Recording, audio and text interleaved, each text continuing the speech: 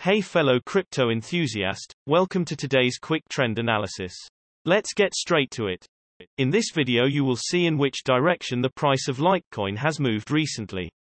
Additionally, you will find out what the technical indicators RSI, divergence, stochastic RSI and MACD are predicting about its price and future movements. If you are not familiar with the indicators, check out the explanation videos down below in the description. Looking at the Litecoin hourly time frame, the price moved quickly to the downside with around 5.1% in the last 24 hours, with a current price of 214. However, the volume wasn't especially high, so this move wasn't very strong. Looking at the hourly relative strength index, the current hourly RSI is at 36, so it doesn't show signs of overbought or oversold conditions at this point. Looking for divergence in the hourly time frame, there was a bearish divergence and the price already went down. Looking at the hourly stochastic RSI, there are no signs of the stochastic RSI being oversold or overbought at this time, but we can see that the trend is currently going down because the K line is below the D line.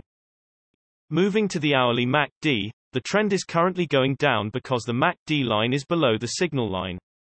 We can expect for the price to continue going down or perhaps remain at least stable because the MACD histogram shows the momentum currently being strong.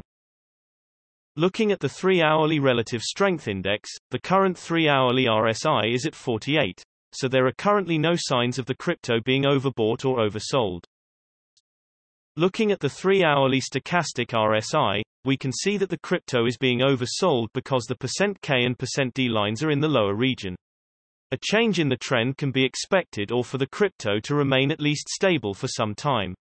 The trend has shifted upwards because the K line is currently located above the D line. Jumping to the 3-hourly MACD, the trend is currently going down because the MACD line is below the signal line.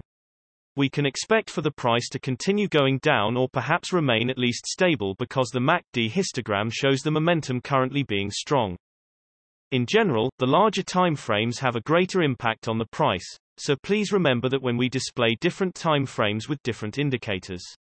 And also the shorter time frames are only representative for the short-term trading.